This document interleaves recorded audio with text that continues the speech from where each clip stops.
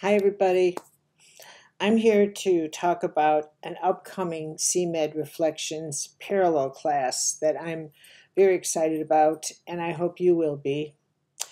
My dear friend Mirabai Starr has created a course that I think is so timely and so essential for all of us. It's called The Wisdom of Grief.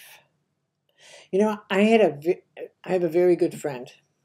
Well, we all do, but this particular friend of mine called me one day and said, what would you say to someone who had chronic stomach pain and diarrhea for a year, and he named all these other symptoms. And as I listened to him, I realized that he had lost his wife a year ago, a year prior to that. And his response to that, because of an inability to grieve, was that she had been cremated.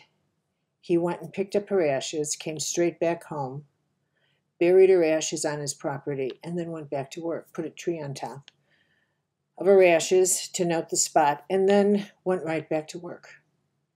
And told himself that that was his way of coping with grief, that what could he do about it? She was gone and he had to just go on, which I think is oftentimes a response we have to grief, one response. But in fact, it absorbed into his body because our biography becomes our biology. And in that way of absorbing into his body, it began to, the grief organized his bodily response, and it was draining his body of life force, literally life force.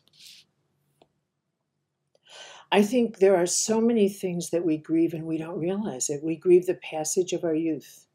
We grieve the passage of people in our lives, the endings of friendships, the endings of stages of our lives. We grieve selling our home. We grieve having to leave neighborhoods. And there's so much that we grieve. Grief is part of life. And I don't know that we realize how deep it runs in our system, and and how paralyzing it can be, how utterly paralyzing grief can be, which is why when Mirabai suggested this course, I said, absolutely. I think it would be one of the most healing courses we could do.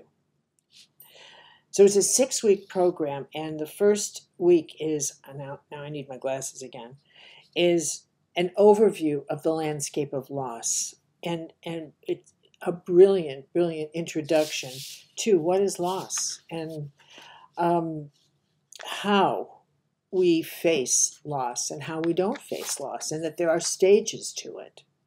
The second class is Angels Rush In. And, she describes it, and I'm going to be talking to Mirabai. I'm going to let her do a deeper description of this course in a couple of days. But she talks about the angelic support that comes into the stages of grief. And then the third stage is talking back to God. Talking back to God.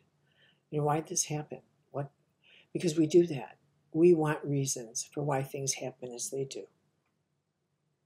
The fourth stage is the monkey mind. And the stuff that happens when we go through loss and we start thinking, I should have done this, I could have done this. Why didn't I do this? Right? And then she says there's the fifth stage, the dark night of the soul. And this is something she knows so very well. She wrote a book on this. She did the translation of John of the Cross's work on Dark Night of the Soul, something she knows intimately. And to have her explain the dark night is a very rich experience, because she knows it so well, and her translation of it is beautiful. And finally, And I love this. I love the titles she chooses. Mirabai is like this poet writer. I mean, she's this poetic soul and this she's a mystic out of a monastery, this way of seeing the world. She says, forgiving reality. And isn't that the truth? When we go through loss, we have to go through this stage of accepting what's happened and moving on, moving on. You know, it's interesting. Even today, I had this conversation with a friend who mentioned someone that she knows and how bitter this person still is about an event that happened in his life that goes back 15 years. And in this case, it was a huge financial loss, but it was also a loss of time in his life that was devoted to something and it didn't work out. And we grieve that. We grieve our dreams that didn't work out. We grieve the inability to accept that we had poured ourselves into something and it didn't work out. It didn't work out. I guess this subject is very tender for me because of what I've experienced even in these past few days. I was with a close friend, somebody I hadn't seen in years, and I walked away feeling very melancholy. In fact, I would have to say very grief-filled. Not the kind of grief I felt when I lost my cousin Marilyn, who was like a sister to me a few years ago. That's a different kind of grief. This was the kind of grief that comes from thinking this person, from seeing how tragic, how an illness can reshape someone's life. So I think this kind of course allows us to look very deeply into the many corners of our lives actually, that maybe we need to pay attention to one more time, or not realize maybe we're still grieving in some way. And the power of acceptance, the power of what it is to be in the present moment. And I'll say something else, that in doing medical intuitive readings, I so often picked up this incredible, I don't want to call it darkness, heaviness, that's the word, heaviness around someone.